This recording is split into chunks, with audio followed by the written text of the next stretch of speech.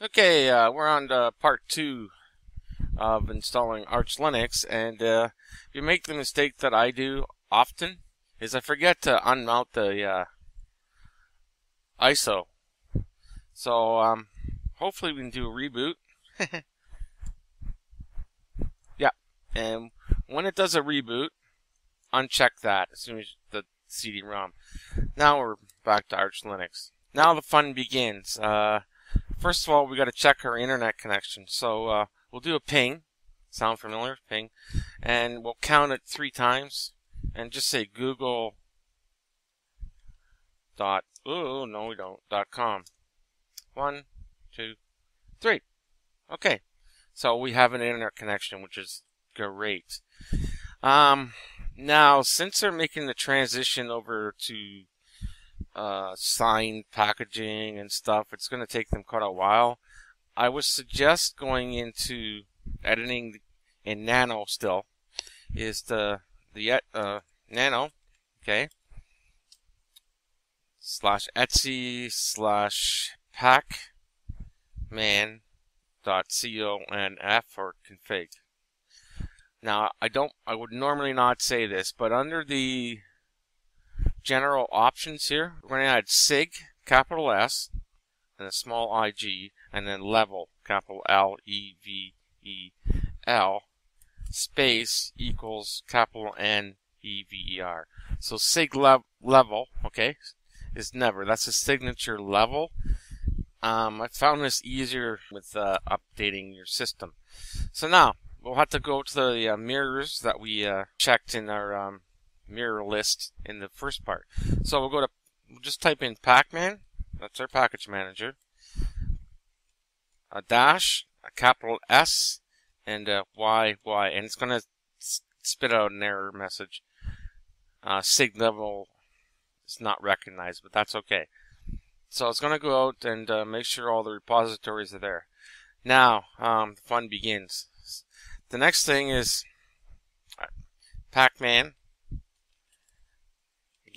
Again, same thing, dash capital S, Y, and this time it's going to look for updates, which is a lot of them. And you just press yes and download. I'm going to pause this while this is downloading. Now, after it finished downloading, it fails to install. Error, failed to commit transaction, conflicting files, and there's 1, 2, 3 that we have to get rid of. So what you do is you type rm, okay, space -r for recursive, and then the first line there says /usr /bin /tzz whatever. Select. Press enter. Now we're going to run the same command, so we'll press the arrow up a few times. So we have Pacman and capital SYU and press enter again. This is the part I'm talking about. Run pacman-key -init and then pacman-key -- populate Arch Linux. I tried this on a live machine, a live install on my system, and through Virtualbox, and it takes forever to generate the keys. And it's better to do it after you have some things set up. So, okay, I'm going to reboot. Now, Pacman, capital SYU. You just enter for these, enter default yes, and yes. Yes. Yeah, that's a lot. So definitely going to pause this or make it a second part of the part 2 or whatever, an extension. Don't worry about it. So I'll pause this while it's doing its download. It's going to be a while though. Not to you. Okay, be back in a second. Now the files have downloaded, but we get the same. We got errors again. It's the same type of thing. rm-r and then remove. So I'll pause this and remove those, and then finish the update.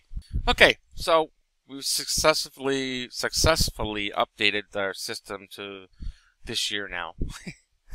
And it's updated the kernel, but if you type in uname space -r, press enter, it says 3.0.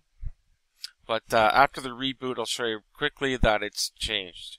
So again, I'll pause. Okay, so after the reboot, everything went fine. So we'll type in uname again, space -r, and you notice here it's now 3.4.4-2. So it's upgraded to a new kernel.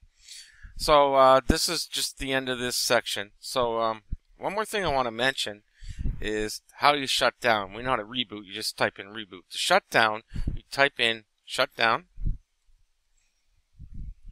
of course, space dash small h space dash capital P for power, and then to make sure it goes through, say now, because we want to shut down. So you press enter. Power off, and we're gone. Okay, next we're going to add a non-root user. You pretty much are really encouraged to do this. So we just do add, all one word, add user.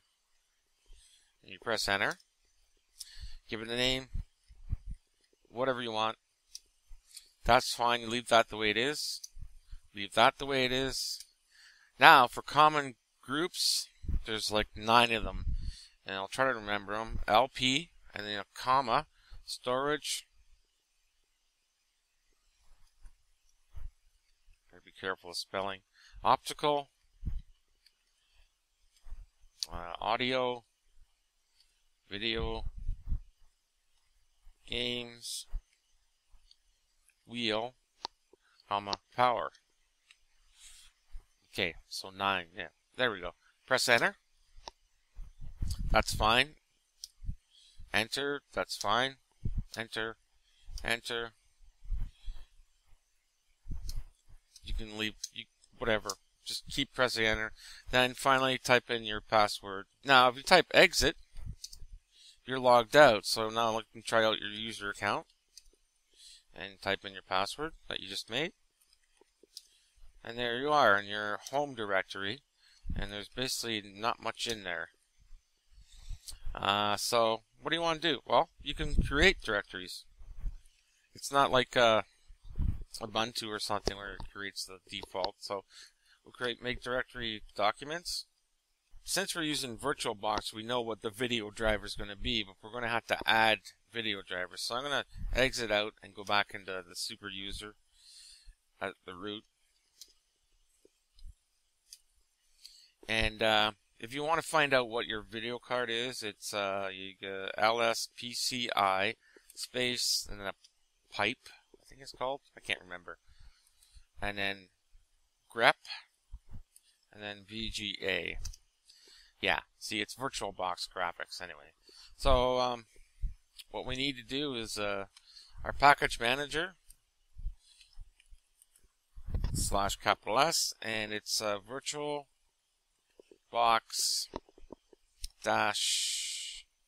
-arch Linux. Well, if I get it wrong, I'll just say it's wrong. Additions. Okay, I'm gonna pause this. Okay, now they've installed. Okay, and up further, it says you may want to load the VBox guest, etc. So what we do is you do a mod probe -a space, and then the ones they mentioned: VBox guest, VBox SF, and VBox video. Good, you went through. Now we have to edit our etsy/rc.config conf. Whoops. We've got to use an editor first of all, nano. And in modules, right here, we just put what we just typed in. So VBox GUEST guest VBox SF and VBox video. I'm gonna add something else in here too. Way down is just Dr. Sys network ng whatever syslog, sorry. Just before network, I'm gonna type in dbus. Control X, yes, save. Clear the screen, and we're gonna grab that dbus thing. So sudo, I don't need to run sudo. pacman capital S dbus. Done. Okay. Getting there. So we had the VirtualBox installed. rc.dstart dbus. Make sure it's running. Okay, good. Now we have to get Zorg stuff. You can pause the video and look at this list. It's quite extensive. So I went and installed them.